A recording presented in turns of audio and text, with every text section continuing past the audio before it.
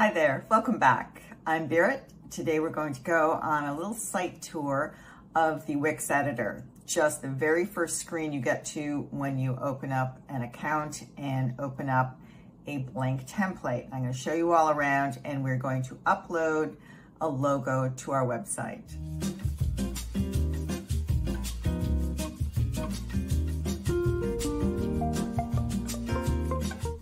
You've got your blank canvas here. This is like your website canvas, and it's in sections that I'll show you in just a second. When I click on it, these buttons are going to disappear. So we're just going to talk about them for a sec.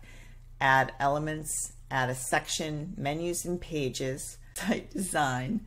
That is your fonts and your colors. Add apps. That's an app market where you can go and find things like an Instagram feed, or if you want to add a store, you're going to look in there for Wix stores or Wix bookings, something like that. Media are your media files, but you can also find the media in add elements as well. And blogging is if you want to add a blog. So I'm going to click on the screen here so that those disappear.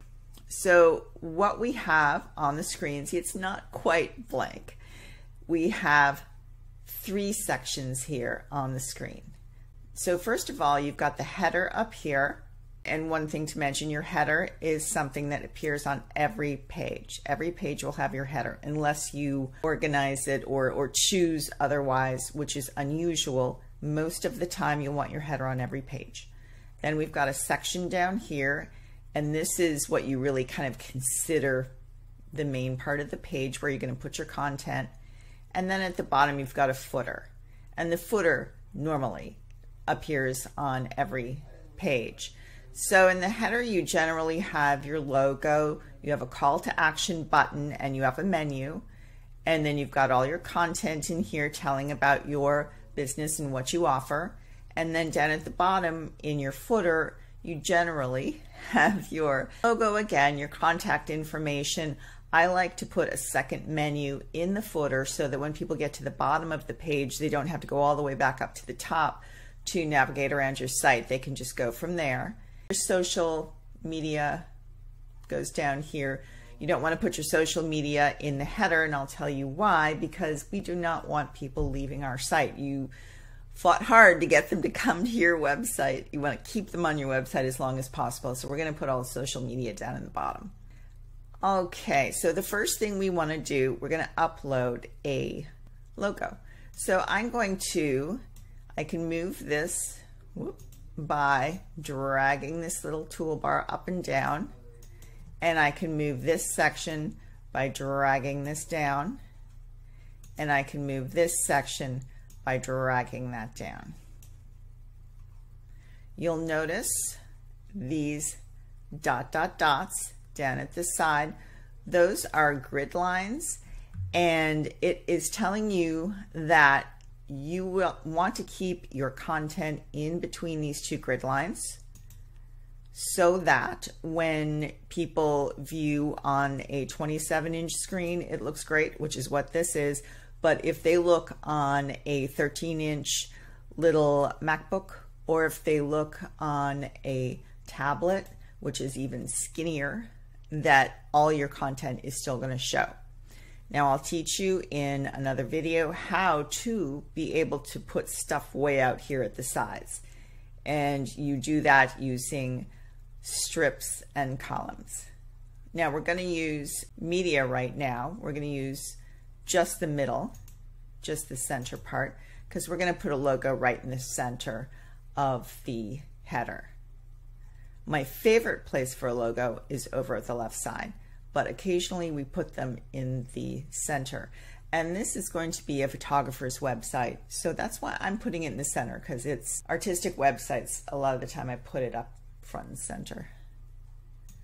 So I'm going to add elements. I'm going to add an image. And I'm going to go to image uploads, my image uploads. And that is opening up. I'm going to make me smaller. That is opening up your media. So your image files. So you've got site files. We haven't uploaded anything yet. We have got boards. That is how you create. Board is sort of a file of images and video that you can share between your websites. And then you've got trash. We all know what that is.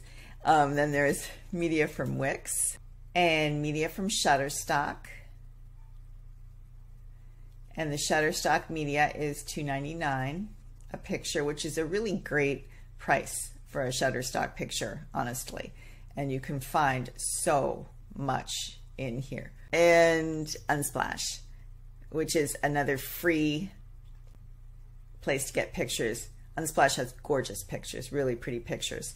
And so if you go up to Site File and you want to search for something, and you can search in here, why this came up into my head. Let's search windmill. Here are the windmill images from Wix, and you can click on See All and it'll show you all the windmill images from Wix, the windmill images from Unsplash, windmill images from Shutterstock. And so you can pretty much find anything from, you know, within these three media libraries that you need. You can usually, aside from your own pictures of yourself, or for this one, as I said, it's a photographer, so we're going to be using all her images. But if you are, you know, a lawyer, a therapist, anything else where you're going to be using outside images, you're going to have no problem finding images in here for the most part. So what we're going to go back to is Site Files, and then we're going to upload media here. And we're going to upload from computer. And I'm just going to click right on the logo that I made. So I'm going to drag over all three of these and open them onto the website. And they're all going to magically upload. And then I'm going to take this one, click on it, and add it to the page. And there it is. I'm just going to drag it down to the middle section here for a moment. I can change the size of this image two ways. I can crop it, which I'm going to do because I'm just going to get the sides of the image a little closer in to the image itself.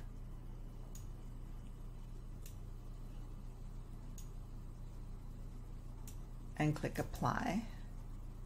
And I can also just drag it and make it smaller. So now I'm going to take this up to the top in the header.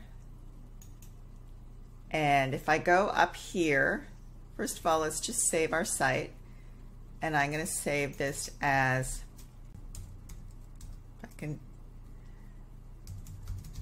okay. And I'm going to save that. I don't feel like publishing it right now. Although you can. I mean, people are always worried about publishing their sites that, you know, everybody's going to go see it. But nobody's going to see it. So then I can go into preview.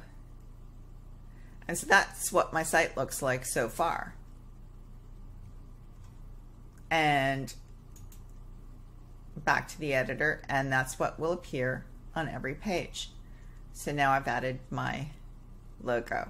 And in the next video, I'm going to show you how to add a strip to the header with 2 columns in it so that if you want to, you can put the logo way out here and it will still appear on all websites. Thanks so much for watching. This video is one of a series teaching the very basics of how to build your Wix website, little bite by little bite. Subscribe to my channel for more and check down below where I've put links for any other videos in this series that we've done so far. There will be more coming, so stay tuned.